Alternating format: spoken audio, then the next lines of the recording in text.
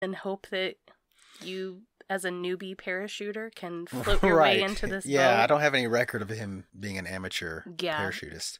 So my money's on that it was a conspiracy that they killed him. Whether or not it was the door got thrown off and someone reached out from the inside and pulled it up, whatever. Yeah. Whatever the details are, because it's such an old fucking story, Chance, there's no forensics or any real details to it, so we'll never really know, will we? No, we won't.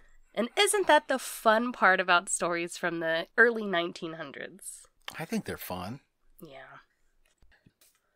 All right, so my topics are a little different. It's a list. It's a list episode. Okay. I like list episodes. But it's only 3 stories. I decided to cover 3 true stories that have a major plot twist. Okay. Again, it's one of those things where I find a story that I really, really like, but there's not enough details to make it long enough to do a whole episode on it. Right. So then I just compile them and try to find like a thread that makes them all similar. Uh-huh. And then that's how I name the episode. All right, the first one is the death of Agneta Westland. All right. I hope I'm saying her name right. My sources are the Claremont Sun, BBC News, and Cracked.com. One evening in September of 2008, 65-year-old Agneta took her dog for a walk near Loftahammar. Okay. It's a small town in Sweden near the Baltic Sea. All right. When it got dark and she didn't come back in like her normal amount of time, her husband got worried and decided to follow her usual walking trail, which was along a lake by their home. A scenic route. Yes. And as he's walking along this trail, he finds his wife, Agneta, beaten to death on the ground. Oh. He calls 911, and as soon as officers arrive, he is arrested at the scene for murder. Just like that? Just like that. I don't know how Swedish police do it, but they aren't fucking around, apparently. Okay. In one of the articles I read that there was really nobody for miles and miles and miles, so they just quickly assumed that it was him. Had to have been him. Right. His name was Ingmar. And again, Okay. I know I'm not saying it right. Ingemar. Someone knows how to pronounce it. It ain't me. But his name was Ingmar. He's professing his innocence. He's explaining she went on a walk with the dog. I just found her. And they're like, fuck you, go to jail. He sits in jail for 10 days while Swedish police conduct this whole investigation. And ultimately, he's released after 10 days for lack of evidence. But it doesn't matter, because the damage has been done. The entire small town of Loftahammar hates him. Yeah, I'm sure. He killed his wife. He's a fucking son of a bitch. He's got to go. Trial by public. Even his friends and family shun him. Mm. He ends up having to move because the constant harassment of people throwing shit at his house and whatnot. Wow. So the investigation found that Agneta had basically been bludgeoned to death. They also found some injuries that were consistent with being crushed to death. Like maybe someone threw something heavy on top of her. Mm. They also found debris on her clothing and some sort of liquid. And they initially assumed that what they found was dog hair and maybe dog slobber because, like I said, she was walking her dog. Yeah. But they sent it off to go get a DNA analysis. 6 months later, because DNA... 6 months? DNA takes a long time. It comes back and the police were able to determine Agneta's killer. Agneta had been beaten and crushed to death by a European elk. Oh, no. Or a moose. North America, we say moose. But I guess in Europe, they call them European elks. Mooses. Mises. The elk in Sweden are anywhere between 8 to 10 feet tall. And they weigh around 1,000 pounds, and some are as heavy as 1,500 pounds. That's a big animal. It's a big motherfucker.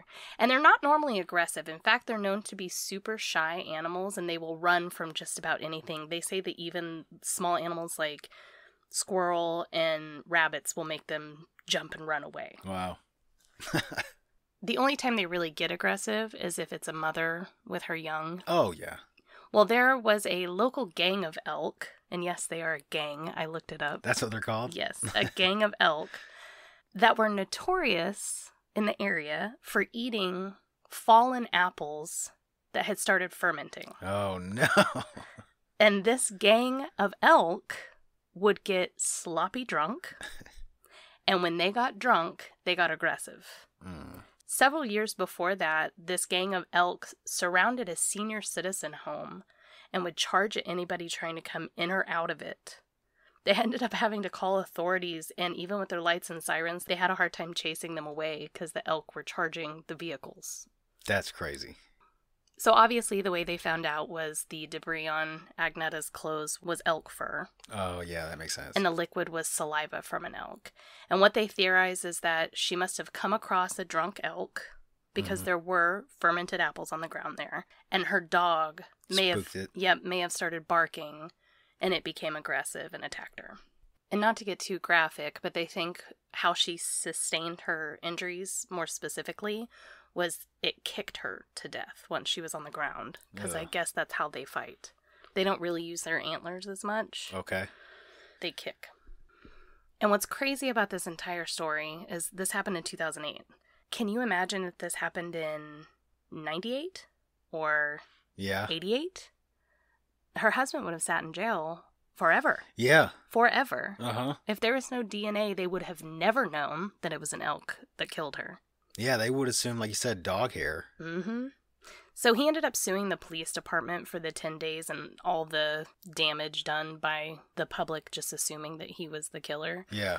And I couldn't find if he was compensated in any way, which usually means they settle out of court. But I decided today, and hopefully moving forward if I can, that I'm going to try to end my stories with some sort of knowledge. Oh, okay. Not in any way to, like, victim shame anybody, because I would never want to do that, but I have no fucking idea what to do if you encounter a moose, an elk in the wild. Yeah. What would you do? I would get real big. Yeah, we just watched that stupid... There's a show on Netflix. What is it called? The Bullshit Game show? Uh-huh. It just came out, and we were watching it last night. And one of the questions is, like, what do you do if you see a bear? Uh-huh, yeah. And you and I both thought it was wave your arms and... Stand tall. Get really big. No, that's Mormons. Stand tall, remember who you are. But get real big, make a lot of noise. And the answer was like, you stay quiet and back off slowly. And we were like, well, we're fucked. Yeah. If a bear tries to get us. So... A fist fight a bear. According to Stacker.com, if you come across an elk, stay in a group, if you're in a group, and do not make eye contact. Okay. And you also back away slowly. If one charges at you, get behind something big like a car or a boulder, or you can climb a tree. They may hit the tree a couple of times, but eventually they will lose interest. Because like I said, most of them are only aggressive if they have a child. Nope. What's a baby moose? Mises. No, it's a... You know? Colt. That's a horse. Do you know? A foal. No, okay. A baby moose. That's the only reason why they're going to get mad at you is because they think you're near their baby moose. So, a calf, maybe. A calf, yes. You think it that's is a calf. Okay. So, climb a tree and they'll be done with you. Unless it's drunk, and then I don't know. Wait till he sobers up. You could try. That's a lot of body weight on that thing. Just run around a tree in a circle. How many fermented apples does it take to get 1,000-pound something drunk? That's a shit ton of apples. They have no self-control. They have no tolerance at all. Yeah. All right, so my next story is the incredible story of Frida Sophia. Frida Sophia. Does this ring any bells for you? No, she got 2 first names, though. Yes, she does. My sources on this one were the New York Times, The Guardian, and BBC News. This one happens on September 19th, 2017. Mexico City suffers an earthquake with a magnitude of 7.1, which is pretty high, because I think the highest one ever recorded is 9.3. Whoa. The earthquake collapsed over 40 buildings, injured around 6,000 people, and killed over 315 people. One of the reasons why it was so deadly is that it happened on the 32nd anniversary of the 1985 Mexico City earthquake that killed around 10,000 people. And they would yearly honor those people by ringing the earthquake alarm system at 11 a.m. Oh. On that day. Uh-huh. So just like every year, they ring it at 11 a.m. to honor the 1985 victims. Then 2 hours later, they rang it a second time. Uh-huh. But it was only 20 seconds before the 7.1 earthquake hit. Oh.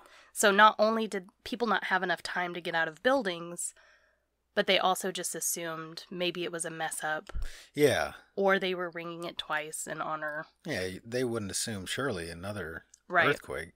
One of the buildings that collapsed was a church holding mass, which killed 15 people and trapped many more. Another church also collapsed during a baptism and killed 11 people, including the baby being baptized. Several of the other buildings halfway collapsed, but caught fire, trapping the people inside them. Mm. Some of the buildings that stood ended up exploding from gas leaks. Oh, shit. So they make it through the earthquake. Right. But then blow up.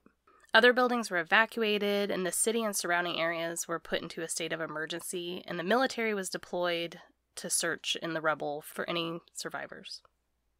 Among the buildings that collapsed was a primary school named the Enrique Rabsamen School. Okay. I know I didn't say that right, but we're just going to roll with it. The school was really small, and normally it would not have collapsed. However, there was a 20-ton apartment building that was built on top of it illegally. Oh. So when the earthquake hit, it collapsed underneath the weight of the apartments. Obviously, search efforts focused heavily on the school. They were told that there was about 30 children in there and about 10 to 15 adults. And after digging in the rubble for over 24 hours, everyone's hope is starting to fade. Damn. They found a lot of bodies. They're using thermal scanners, and they end up picking up something that looks like it could be a child. Okay. And a thermal scanner is good because it means that there's heat still in the body. Right. Where it pulls up is in the basement area, which is just out of reach. And they're afraid to dig into that area for fear that the pocket that the child is in is going to collapse, killing it. So they're trying to find little ways into there. Now, I just want to point out that this is not necessarily just military personnel or first responders. Okay. These are everyday people digging because, like I said, there's over 40 collapsed buildings in this city.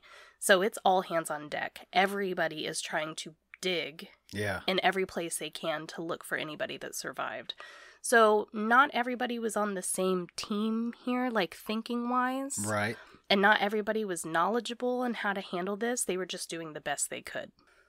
Well, the report spread throughout Mexico of this child who had survived that was stuck in this basement. And it becomes like a... Do you remember baby Jessica in the well here? It becomes one of those situations. Yeah. Everybody is glued to their TV screen, and they cannot wait to hear an update about this kid and how they're going to get this kid out. So as the days go on, news outlets would post up outside the recovery area, just trying to get interviews with anybody coming in or out. And little by little, they're starting to get more and more pieces of information. They learned that it was a female, that she was 12 years old, and that her name was Frida Sofia. Okay. They had people coming out that were sobbing, saying that they touched the little girl's hand, that they were able to take her vitals. Other people were saying that they had passed her water, that she's speaking in a whisper, but she's basically unharmed. Yeah, so good news. And this is a huge fucking deal. Like... Every single news outlet is clamoring to get interviews with these people.